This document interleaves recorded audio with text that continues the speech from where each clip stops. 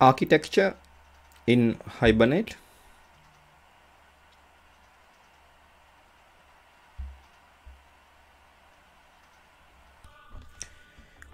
Here you can see the architecture of Hibernate in another view.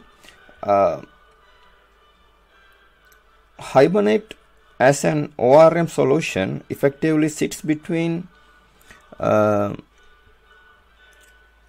Java application data access layer and relational database, as can be seen in the diagram here. It sits between data access layer and the relational database. The Java application makes use of the Hibernate APIs to load, store, query, etc. in domain data.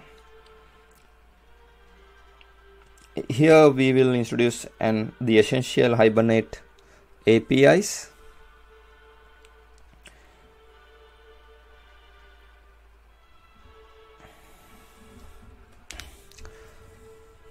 Here you can see a data access layer is connected to Java Persistent API and Hibernate Native API.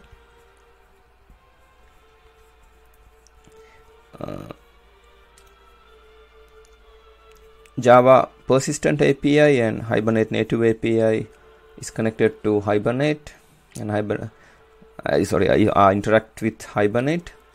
Hibernate interact with JDBC, and JDBC is connected to relational database. Now this is the end of my presentation. Thank you very much for watching it.